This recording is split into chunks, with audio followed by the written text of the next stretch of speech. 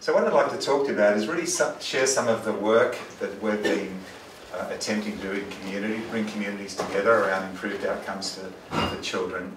And I've said to a few people this week, in my next life I'm going to be a mouse researcher, because you can order mice, I'm told, controlled for 20 variables, and you do your experiment, and if it fails you order another 20 with an extra variable thrown in.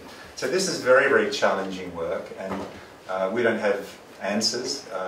We've had experience that I want to share with you, but I think this is the most challenging work in my career. And I've, like many of you people here, done written grants and written papers, etc., etc. So what I'd like to do is just provide a context with you and discuss some of this. The increase in child abuse notifications, which is relevant for here, but also for every high-income country in the world. We also have pressure on government budgets. We have a Conservative government that's been elected who have fabricated a budget crisis, which is an excuse to impose their ideology on all of us idealistic people. Well, that means services are reduced. There's concern about a weakening of the social contract that has existed for a long, long time. We have a government with an ideology of small government, that is, private services must be good, government services must be bad. There's concern in a lot of the work we do that the government is seen as a sort of nanny state. Lots of families don't like this notion of government interference in their affairs, and so there's pushback about that. And there's also a suspicion of science, as I know there is to some extent here as well.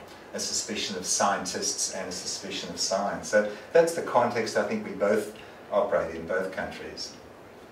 Here are some child protection data in Australia. You can see there's been a steady increase, dropped off a little bit in the most recent data collection, but I don't think that's a trend. I think that was just probably an aberration for the 1 year, probably an aberration in reporting.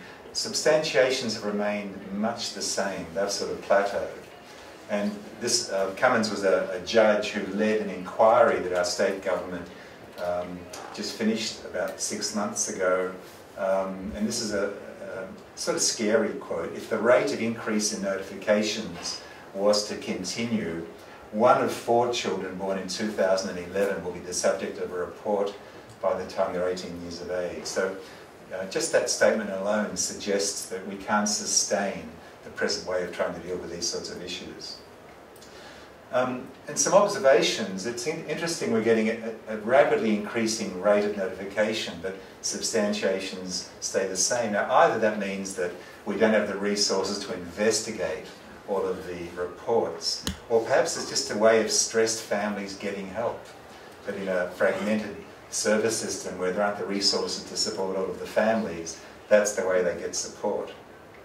So large increases also in out-of-home care. This is now described as a crisis in Australia because we can't find enough placements or enough foster families.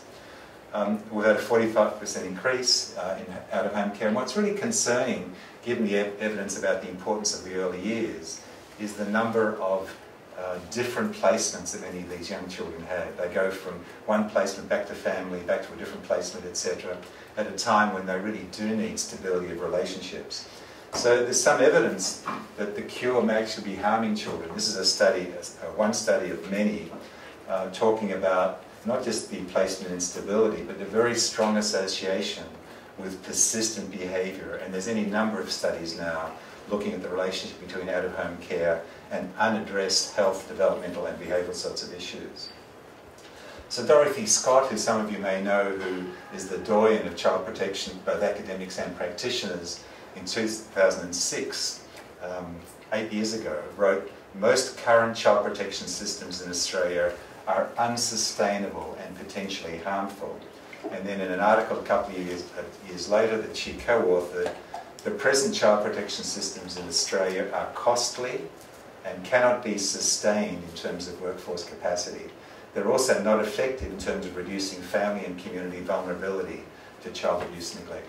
Unless we put adequate resources into prevention, we'll have to spend increasing amounts of money on increasing numbers of notifications, etc., etc." So a long time ago in Australia, and I dare say it's a similar situation here, there are calls that the present system cannot be sustained. we have to move towards a different way of doing things. So we do need to change. You know, our society isn't static. There are changes in society that I'll talk about in just a moment. There are changes in families. Families now, at least in our country, and I'm sure it's the same in England and the States, are very different than they were a couple of decades ago. There are service delivery difficulties. Many of our services have long waiting lists. There's burnout by staff. People can't cope with the demand. There's worsening developmental outcomes despite that investment. We have striking new knowledge about child development that's emerged in the last couple of decades, and I'll talk about that in a moment. And new knowledge about intervention, an increasing body of evidence that suggests that prevention and early intervention is not just feasible but effective. So there's a very rapid pace of change. This is just a number of points you'll be aware of. The casualisation of our workforce, the increase in disadvantaged populations, there are changes in family, and this has all been described by one of our colleagues in Australia as being a toxic environment for children. The environment in which young children are reared now is very different given all of those factors. And David Green, in a report he did for Very Street, which is one of our large NGOs, this is a great quote: "It's not as if we've lost the knowledge of what has constituted a good childhood, but it seems more difficult to realise it in the context of rapid change. And we have limited ways of protecting, understanding, monitoring and controlling the impact of progress on children. Shared cultural, political and moral commitments to children are becoming confused, contested and weakened in the face of unstoppable changes, disruptions and uncertainty." Very nice encapsulation of what those of us concerned with children's health and development are struggling with. So we have service delivery difficulties in our country, and I'm sure you have them here, between universal, secondary and tertiary services. Information flow goes only one way, and that's upwards. Universal asks for support from secondary and from tertiary, and very little collaboration in real time between different levels. Referral arrangements, we have lots and lots of services that I'll show you in a moment, but often very narrow eligibility for requirements. So there are still wrong doors everywhere because families present with multiple problems, but these are services that are being set up to address single issues and set up for good reason at the time. Long waiting lists, kids fall between the cracks, and location difficulties. So specialist services are usually on the other side of town. A tram ride, a bus ride, a train ride away. We all, as you'll see in a moment, we sit in our offices waiting for people to come to us, and that constitutes very often a barrier for these families. So developmental outcomes are worse. It's been said this is the first generation of children that are less healthy than the previous generation in all of history. So we're seeing as paediatricians, I know several in the audience, and many other of you may be clinicians, we're seeing increasing rates of developmental, behavioural and psychosocial problems. And a very clear relationship which is growing larger between social disadvantage and child outcomes. And the social gradient that is growing in our country, growing in your country, growing in most countries is of increasing concern. So Green again says, despite Australia's, left out an S there, economic, wealth and prosperity advances in our professional knowledge, accessible services, the presentation of problems experienced by children continues to increase, and some are increasing very significantly.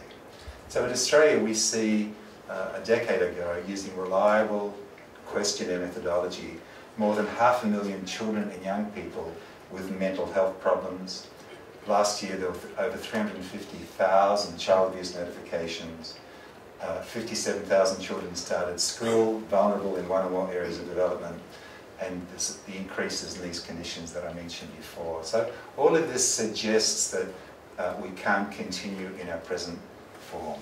If we continue doing things the way we do, we'll continue to see the outcomes that we've always had. And then the Australian Early Developmental Index, which some of you may know, this is an Australian adaptation of a Canadian instrument, about 104 items online covering 5 domains. And this covers domains like health, literacy, communication skills, social skills, etc. And teachers complete this online for children in the first year of a child's formal schooling.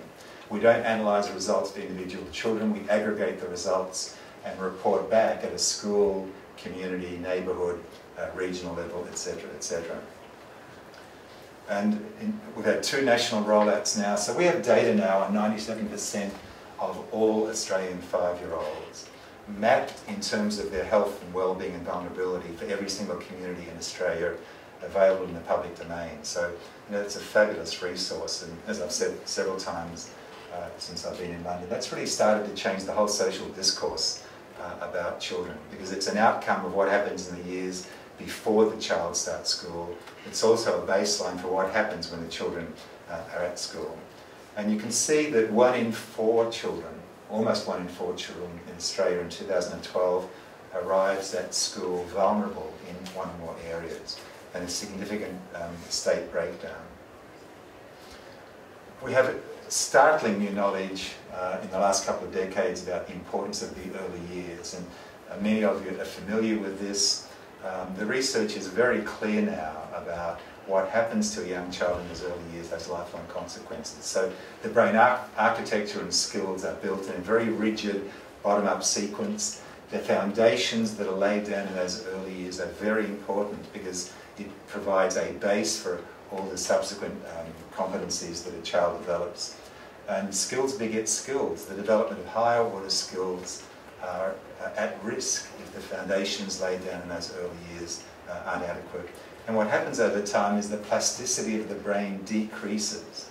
The developmental trajectories get more and more entrenched. The brain gets harder and harder to change. And any of you in the audience that have tried to pick up a skill as an adult, whether it's lots of smiles I can see coming back, whether it's a language, a musical instrument, a sport, of course you can do it because the brain is infinitely adaptable. But it's so much harder to do it later in life. So the research is very clear that biologically and economically it's far more efficient to get it right the first time than to go back later on and try and fix things up. And what's really important is the quality of relationships, and this has particular relevance for child protection, but also has relevance for any of us that deal with young children. That where relationships are good, where it's nurturing, it's warm, responsive, then the child usually turns out okay. When those relationships are dysfunctional, stress levels go up in that child's environment, high cortisol levels, stress levels go up in the child's brain, and persistently high levels of stress lead to persistently high levels of stress hormones, and that interferes significantly with the developing brain. So we now know that any sort of adversity that operates in that child's environment, whether it's severe disadvantage, whether it's family relationship problems, whether it's exposure to family violence, whether it's child abuse, whether it's parental mental health problems, has the effect then of putting at risk the relationship between parents and the child, and therefore interferes with brain development. And we can actually start to see changes in the genetic material. And the late Clyde Hertzman calls it the biological embedding of environmental events. Persistent stress, persistent high levels of stress hormones influence the various physiological systems, and they get reset at a different level and then become more vulnerable to environmental events later on. It's sort of hard to see this slide, but this is a New Zealand slide. You can see the sort of emblem of New Zealand in there. But you can see things unfold from an early age. A whole sequence of events and risk factors, starting from antenatally, women who smoke or don't take care of themselves, often a difficult delivery or a small for dates delivery because the mother smoked, no breastfeeding, stressed early relationship, etc., etc. So by the time these kids get to school down here, there's been 5 years of difficulty in relationships and risky events that have been happening. So stressed early environments lead to problems in children, the high rates of problems that I spoke about before. But there's now a robust body of evidence that's getting stronger by the month, suggesting that dysfunctional trajectories in those early years lead to lifelong problems. So these are some of the adult problems with roots in early childhood. And what's striking for me about these is the wide range of problematic outcomes in adults that start early on. So it's not just mental health problems or family violence or poor literacy or unemployment. It's also crime and it's substance abuse and hard medical issues, medical problems like obesity, cardiovascular disease, diabetes, etc. So there's increasingly robust evidence that if we want to get things right in adults, then we have to start in the early years. And that provides a wonderful opportunity for those of us interested in child health to advocate for increased resources in those early years. And the impact of social inequality is a concern in all first world countries and all low-income countries. I mentioned before about the effect that chronic stress has, and these kids that grow up in chronically disadvantaged environments are exposed to what we call double jeopardy. These are families that would benefit the most from the sort of support that we know exists, and yet they're the families that are least likely to get it. These are kids that would benefit the most from attending high-quality preschools, often don't go. These are kids that really need to go to good schools with high-quality teaching, but tend to live in neighbourhoods where the schools aren't so good. So we start to see, at least in Australia, these social class differences antenatally. So on the left-hand side is women who smoke during pregnancy. You can see low SES and high SES, and the top bar there is Indigenous and non-Indigenous. We have a major health gap still between Indigenous and non-Indigenous. On the right-hand side of the graph, women who's low birth weight infants. You can see again a social gradient. So this starts even before children are born and then continues into preschool. This is a graph that most of us getting talks about early childhood use by Hart and Risley, a longitudinal study of children's language development. You can see by the age of 3, well-established different trajectories between children from different environments. But in Australia, we don't have to rely on American data anymore. We've got our own data, which is even more disturbing. This is from a longitudinal study of Australian children, a representative sample of Australian kids that we're following longitudinally. These are social emotional difficulties. And you can see differences in SES start very early on. Same for communication, same for vocabulary, same for emergent literacy. And then at school entry, using the ADI that I mentioned before, very clear differences between children who grow up in advantaged environments and those that grow up in disadvantaged environments. And this is consistent right across all 5 domains.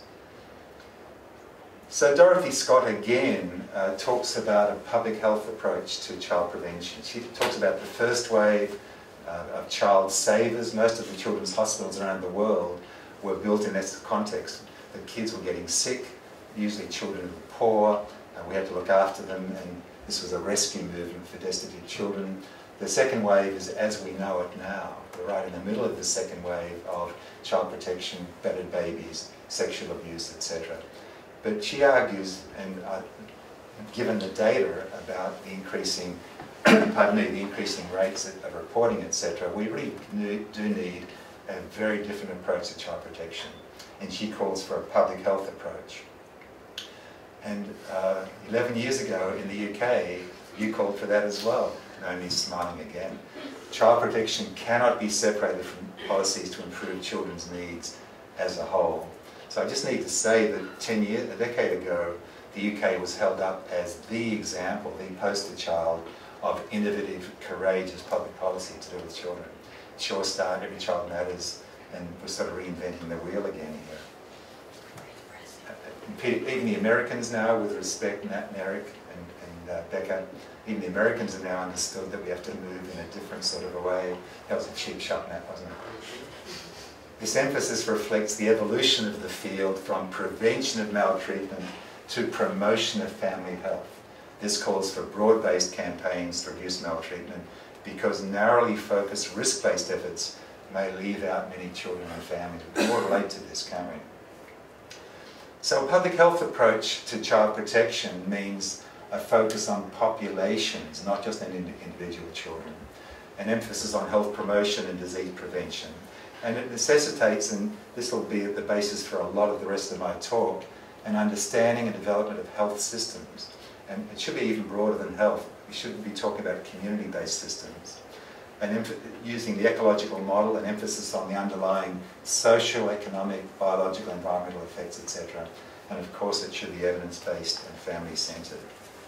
So traditionally, a lot of our effort has gone to this hard end, children in need of placement, children who, when we investigate, their reports are substantiated. And then most NGOs dealing with child protection deal only with these two, the child protection intervention when they're reported. But we should be arguing for a broader approach again, targeting prevention and intervention for vulnerable families. And this surely must be some of the rationale for the Blackpool project or some of the other 5 communities. But we need to go even broader than that, universal protection for all children and families. Or another way to look at it is this pyramid of prevention and intervention. The bottom part is universal prevention for all children. Michael Marmot, who's an Australian, calls this proportionate universalism, which is a terrible name, but what he means is that all families need a core number of services, and then you add on to those services additional supports proportionate to the needs of each family. Targeted prevention, referral, etc., etc. And right now, we're really focusing mainly on these two. And a population health or a public health approach to protection suggests that we should give equal amount of effort and time and energy to the bottom parts of that pyramid. So again, every child matters. These quotes are even more pertinent today, I think, than they were when they were first quoted here. Broadening universal child focused services so they are family-centred, e.g. childcare, MCH, which is your health visitors. You can see I've adapted this for an Australian context, preschools and schools. Broadening targeted adult-focused services so they're family-centred. In our country, there are a whole lot of services around adults at risk, and the kids are totally invisible, whether it's family violence, whether it's alcohol, whether it's mental health problems.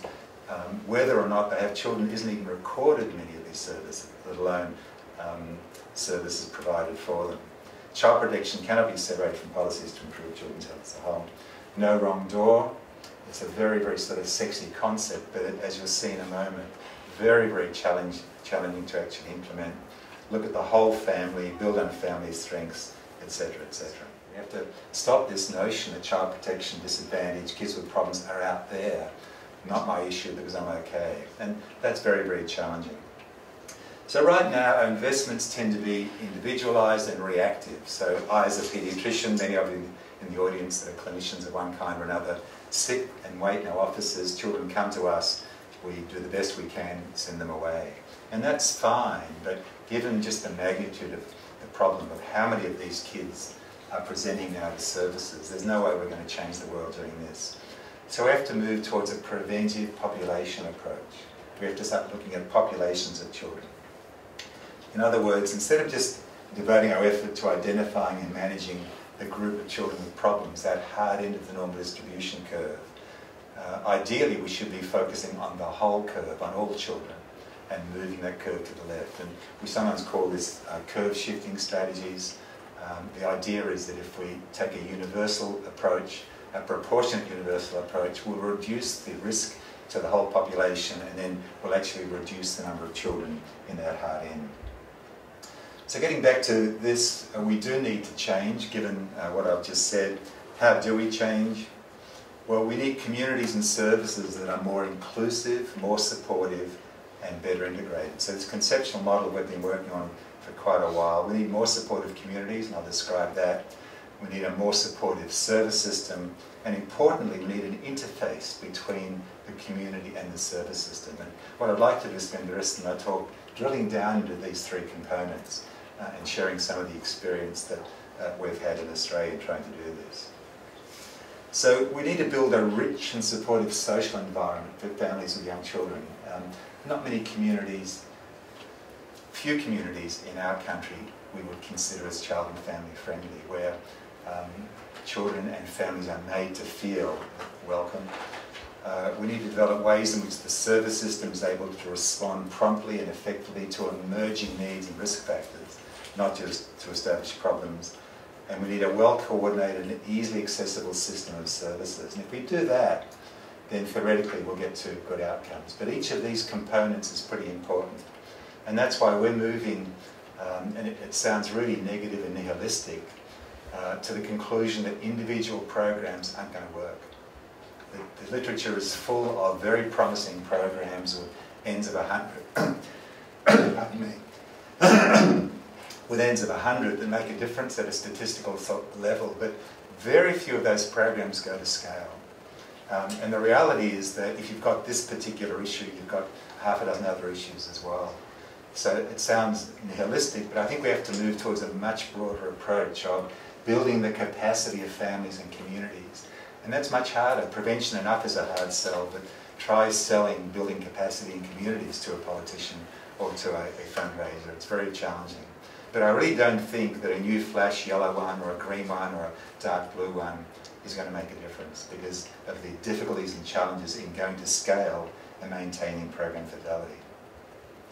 So it's not as if we've got a greenfield site out there. That I know in your country as well as in our country, there's lots of services out there, and I'll show you some mapping results in a few moments. But the services are fragmented, different colours, different shapes, different sizes, one service not talking to each other, not even knowing of each other's existence. And we know that there are barriers to using services.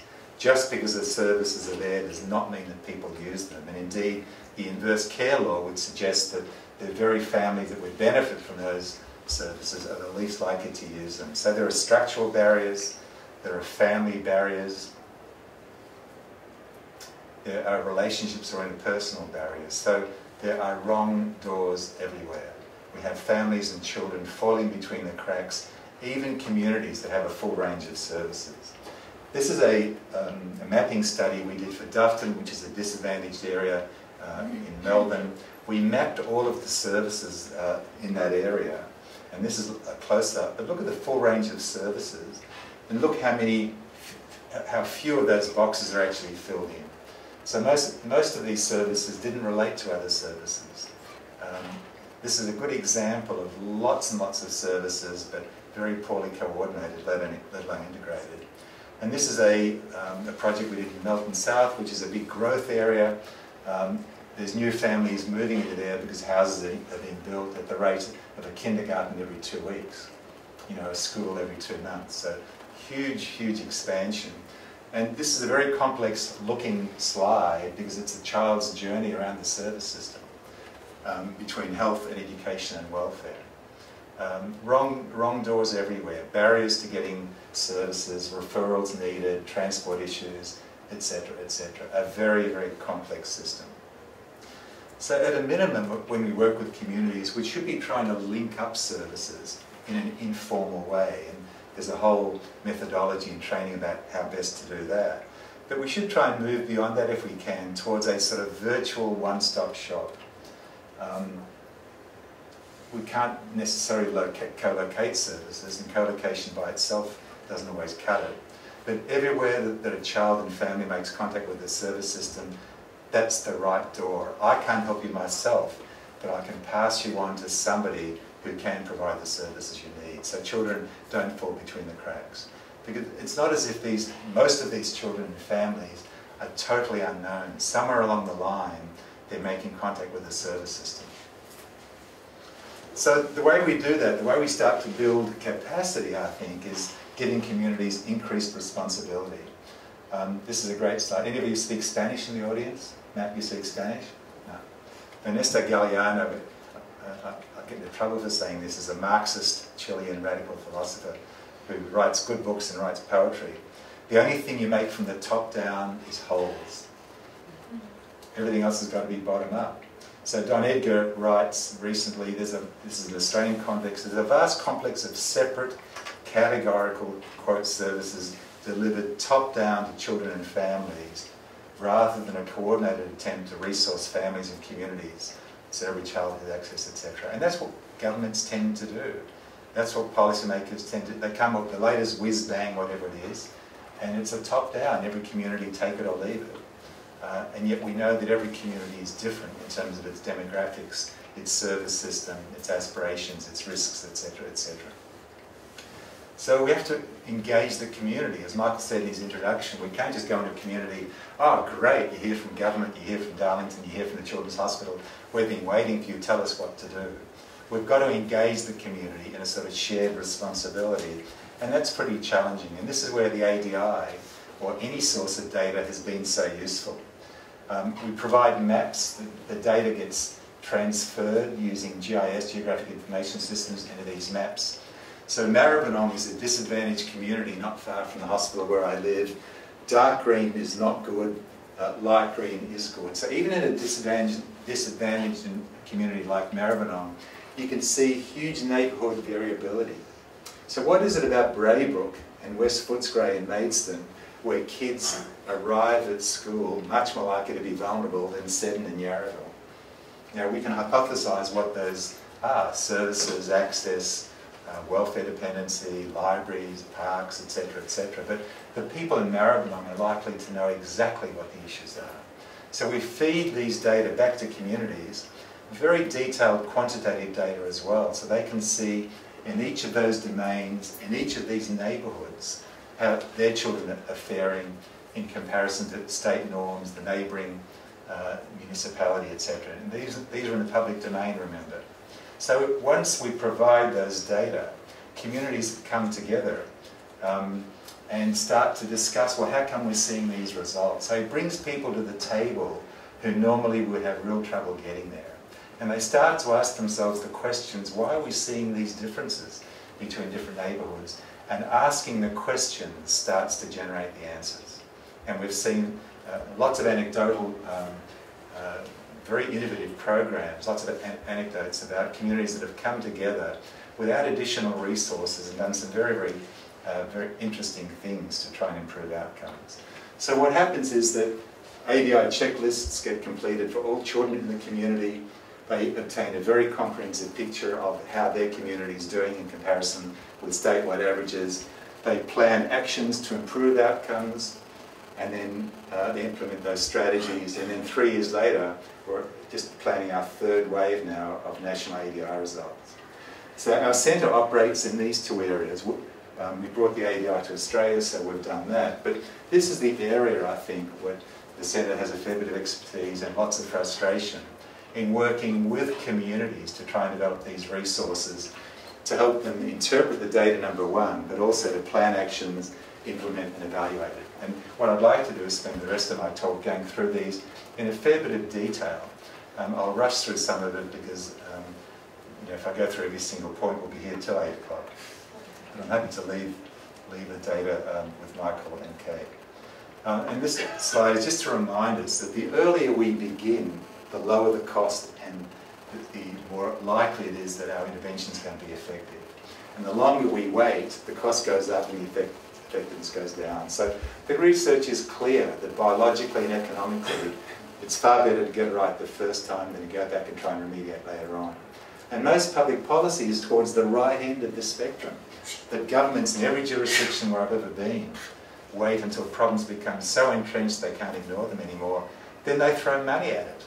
So in our country at least, when the media tackles a minister, what about this, what about that, the answer is always 100% in money terms. Well, we invested $50 million and the implication is, well, okay then, and the media back off. But it's at a time when the cost is high and the effectiveness is low. And at a population level, to the best of my knowledge, the evidence that you can fix entrenched problems simply isn't there. So these are political solutions, they're not scientific solutions, because all the science is screaming out at us, we have to start much earlier in the child's trajectory. So how do we work with communities to implement change? Well, you've seen a version of this slide before, and what I want to do is to take you through these various strategies, etc. So first of all, we want to build a rich community platform where communities are child and family friendly. And this is, I'll race through some of these, and you'll have to forgive me, but otherwise we won't have enough time for discussion. What we want to do is to build rich and supportive communities, and these are some of the strategies that we can't do, but we can just suggest these to communities. So we have no control over parks or transport or places where children and families can come together and meet. But we can be working with local government to suggest that these are very important components that they can be working on. And we can try and empower communities to advocate for these sorts of things. And these are pretty generic. These, even though we've done this work in Australia, I think these are sort of generic strategies. If we can develop a rich and supportive environment, we get a better informed and empowered community. We have stronger social support networks, fewer isolated and marginalised families. Because we know that social isolation is a major risk factor for poor child and family outcomes. We want to build a better service platform, and I've given you some examples of that before. So we really want to move away from this slide with all its problems that I showed you before towards a much more integrated approach where there's better overlap of these services, where secondary services spend some of their time with primary, tertiary with secondary, where there's a two-way flow of information and resources and strategies. Co-location really helps a lot. It really makes a big difference if a child and family that need secondary or tertiary services don't need to go to the other side of town to get them. It's really helpful if they come back to the same place where they got the universal care and got it there. So we want to build a strong and universal service system backed by a well-integrated tiered system of secondary and tertiary services, and these are the strategies we use.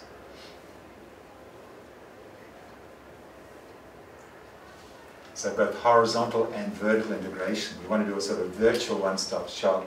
We also want vertical integration where primary and secondary tertiary services work much more closely together. And if we do that, then we do result in improved coordination, improved capacity of services, etc., etc., etc. And the whole idea then is to have easier access to specialist services and ultimately reduce their demand. Because the specialist services are sharing knowledge and information and building capacity in the secondary and universal services. And so it goes on. So the way to cope with increased waiting lists is not necessarily to get more resources, because in times of shrinking budgets, the chances of getting significant resources are pretty slim. The way to do that is to cut off the flow by increasing the capacity of secondary and primary services.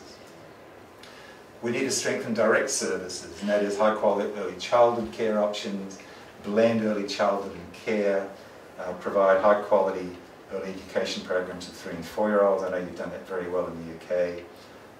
Build strong links between early childhood services and schools. In our country, there's different systems, or there have been different systems in the first 5 years of life, and then secondary, and then primary school. Now that's changed now because our Department of Education is called the Department of Education and Early Childhood Development. But for services like kids with disability or kids with special needs, totally different funding mechanisms. So that parents and families have to start all over again with a very different system. So I want to whiz through these a little bit because I want to take you down to some of the other stuff. But you can see that these aren't rocket science. We've argued about these things for a long, long time to try and get them right, but I don't think any of these are contestable. These are sort of common sense things that we'd like to see in communities if we're going to improve outcomes for children. Then we want to improve the interface between services and the community itself. And again, there's a whole lot of strategies providing staff with training so they're skilled, ensuring that professionals use some form of early intervention system. We like the PEDS because it starts a structured conversation with families around children's health and development.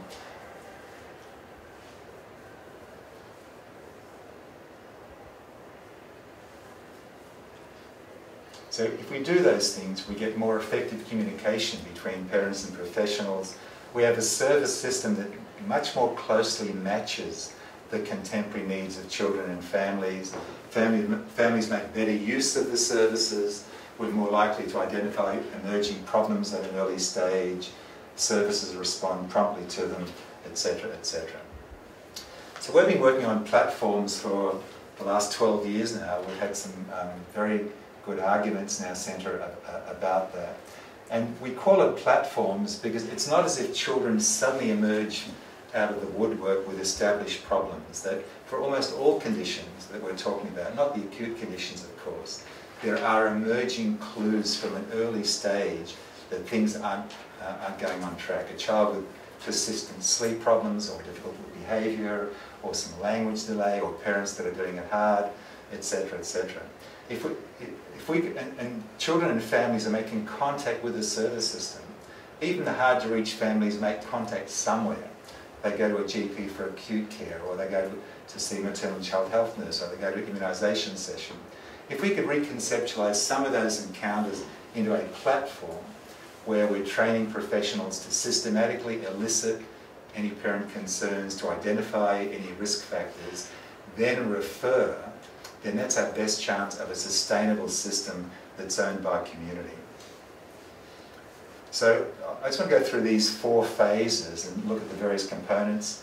So the first phase is raising awareness, and in our country there's still, despite all our efforts over the last decade, there's still a variable understanding of the importance of the early years. So one of the early things we're trying to do systematically across the country is raise awareness. And there's a whole lot of strategies and resources, policy briefs, websites, etc. These are examples of policy briefs that we have. About 3 or 4 times a year. It used to be 6 times a year, but then we lost funding for it. We take an issue in child health and development or family issues, and we do a quick scan of the literature. It's not a systematic review, but it's a pretty decent review of the literature. And then we summarise that in 1,000 or 1,200 words in policy-relevant implications. So we interpret all of the research data, and all of these statements are referenced. And we make this available to policymakers increasingly internationally now. And this is not an advertisement, but if you go to our website, you can download the last 26 issues, and you can sign up for future issues. Community Paediatric Review goes to every community nurse in the country 4 times a year, again evidence-based, and there's a parent handout that goes along with this. Grow and Thrive is a professional development publication that covers the span 3 to 8 years of age, so it covers that transition from childcare into school. And then we do various roundtables and invitation seminars and publish the proceedings. Michael participated in the last one we did in Melbourne. And then we have a parenting website that has won quite a few international awards. This is government funded. Everything that goes on here is peer reviewed, and it's very accessible. I was telling somebody some people at lunch that my favourite part of this is baby karaoke, because years ago when we asked parents what do they need in a website, the response from some of them was, well, we'd like to sing to our kids, but we don't know the words or we don't know the tunes. So there's a pull-down menu here, and a choice of about 12 or 15 nursery rhymes with little stick figures and cartoon characters, which is wonderful. There's also a section called Parenting in Pictures, which has had a hugely increased demand in the last 3 or 4 years. And we interpret that as professionals downloading that, printing it out, and giving it to parents that have trouble with literacy or with English language. So things like changing a nappy or breastfeeding, etc., etc. So once we've raised awareness, we then participate or help communities engage and plan. And there's a whole lot of objectives, identifying stakeholders, reviewing local service frameworks, local resources, developing a profile of that particular community, helping them set priorities, and establishing an ADI profile, and then a whole series of resources that we've developed as part of platforms over the last 12 years. And we run seminars. A lot of these resources are online, but we run fairly intensive seminars for many of these areas. A guide to community engagement, a guide to planning, implementing and evaluating initiatives, and the ADI, of course. Phase 3 is implementing. Once communities know what they want to do, they then implement that. And again, we've got a series of resources that we've developed, and we're working with communities.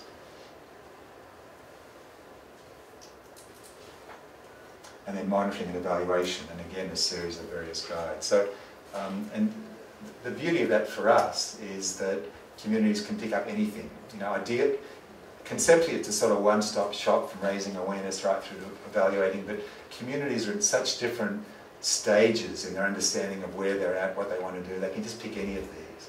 That we have not formed a view that they need to start from A and then work their way through the alphabet. They can just pick any of these that they want to.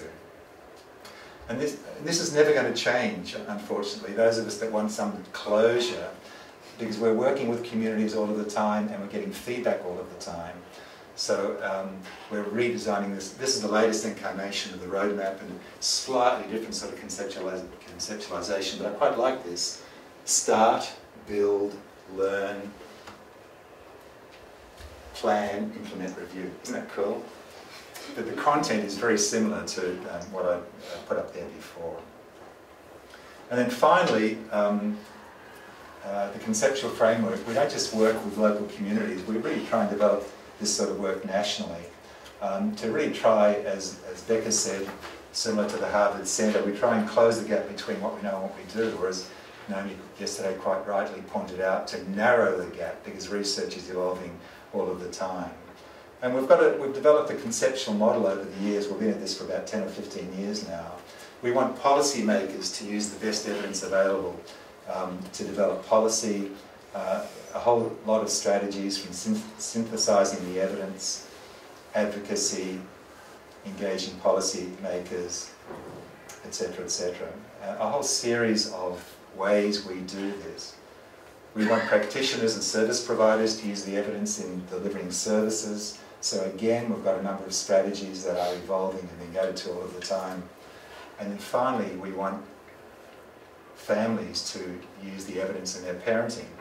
And we've got the website, we've got Let's Read, early literacy program, and increasingly we're developing a proactive media strategy, although we are hampered that we're part of larger institutions which tend to be pretty risk averse. Here's just some examples. This is a series, a whole set of posters, about 15 of them that have gone to childcare workers and preschools. This is my favourite, the world's greatest explorers and scientists wear nappies. And this is linked to a 2-page handout that early years professionals get. We don't know to what extent they take it up, but it's passive learning. But the idea is that the 2 pages are really about a child's innate curiosity and need for exploration. So when a parent goes up, oh, isn't that cute? There's a teachable moment, there's a window of opportunity for the professional to say, oh yes, you know, that kids are it's really important to create environments where children can learn and indulge in their curiosity. Let's Read is a literacy program where we're training professionals to teach parents about the importance of literacy.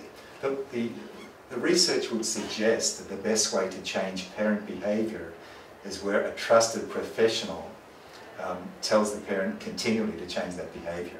So all of the brochures and pamphlets and things that governments like to produce, there's not much evidence they actually change behaviour, but if you go to a professional who tells you each time you see him or her, stop smoking or make sure that children, etc., etc., and if we've trained that professional to do that in an evidence-based way, that's the best chance of sustainable behaviour change. So Let's Read is an attempt to do that. All of our various publications that go to different professional groups have parent information leaflets inserted. So if we do a lead article on obesity or on language development, there's a parent handout for that as well, to encourage those professionals to engage parents in discussions about those sort of issues.